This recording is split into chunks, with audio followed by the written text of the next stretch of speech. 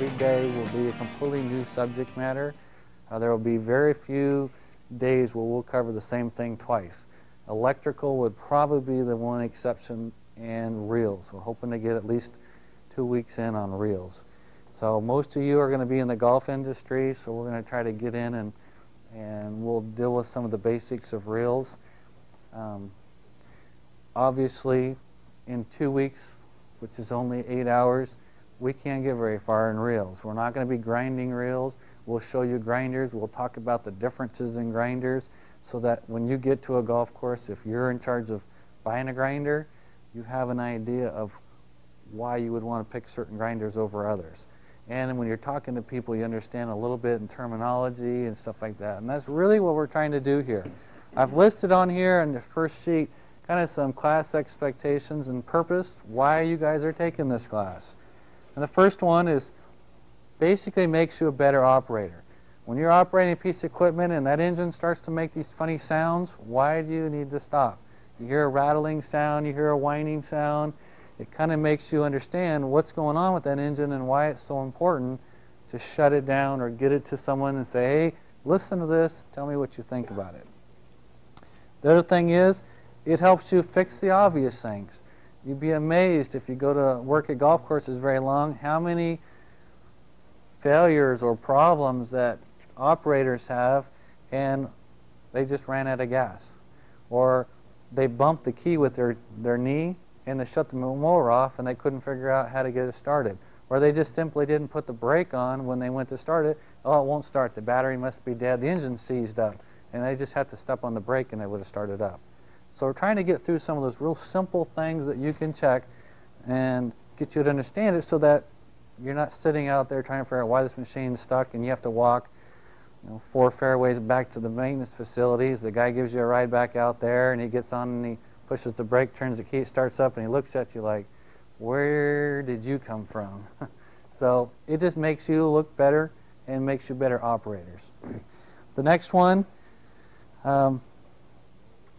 once you become manager, superintendents, there's going to be times where you're going to hire someone, and if you know something about mechanics, you can reevaluate that guy's performance and what he's doing, and sometimes you need to let them go. And if you don't know anything about mechanics, other than the fact that equipment doesn't operate, you don't have a clue as to whether he's doing it right or wrong.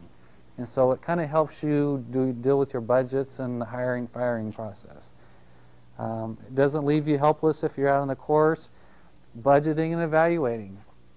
You go into a course and you take it over and there's a whole bunch of equipment there. You need to be able to decide, do I just ditch all that equipment and start all over, or do we fix some of this stuff and buy some new, or how are we going to go about that? When you go to a trade show or a salesman comes and tries to sell you a new piece of equipment, it gives you a little bit of understanding. When we get into engines, we're not going to really tell you how to take an engine apart. We're going to talk about the differences. What's the difference between buying a Briggs & Stratton engine and a Tecumseh engine and a Kohler engine? What's the differences in them, so that when you buy a greens mower and it comes with 5 engine options, what's the difference? Obviously there's a difference in price, but what's the difference in the engine? And we'll talk about what makes the difference in those engines and why you'd pick one over the other. Why you'd pick a diesel engine over a gas engine, or an air-cooled over a liquid-cooled. So we'll talk about that in this class. The other thing is, hopefully as we go through here, you'll get to see the different brands and which ones make it real easy to work on and which ones are very hard to work on, which ones are hard to get parts for, and we'll cover some of those issues. So that's kind of what this class will be. As we go through this class, starting on Monday or Tuesday of next week, we're going to talk about tech manuals. If we work on a piece of equipment, we will use the tech manuals. Tech manuals are your Bible. Those are what tell you how to take something apart, how to put it together. And without it, a technician is pretty much lost. You can kind of fumble your way through and guess and experience. You can get through some things, but without a tech manual, all of the adjustments and specs that you need don't exist. So every shop that's out there needs to have a tech manual on every machine that they own. Otherwise, you're just making guesses and it's not going to run properly. And every time we go and do something in the shop, it'll refer to something in a tech manual. I won't say go out there and adjust it. and I won't tell you exactly how to do it. I'll say it's in this book. Find it. The topics that we're going to cover are down here towards the bottom. So my phone number is in the middle. Office hours if you need to get a hold of me. And at the bottom it talks about different things that are in the class. And we're going to start out with this week on safety equipment. If you're going to work in a shop, the first thing you should do, no matter where you're at, is locate where the safety equipment is. You don't want to wait till there's a fire to say, do we even have fire extinguishers? Or cut your hand open and think, gosh, do we have a first aid kit here somewhere? Next week we're going to talk about shop tools and fasteners, and that'll be about as much as we'll do. We're going to move into operators manuals and tech manuals, so we'll probably spend one day on operators and tech manuals.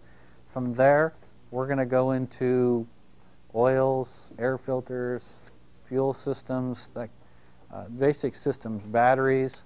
We're going to get into mechanical type stuff. So we're going to get into performing and understanding preventive maintenance. We're going to probably spend 2 full weeks doing that because there's a lot of information in there.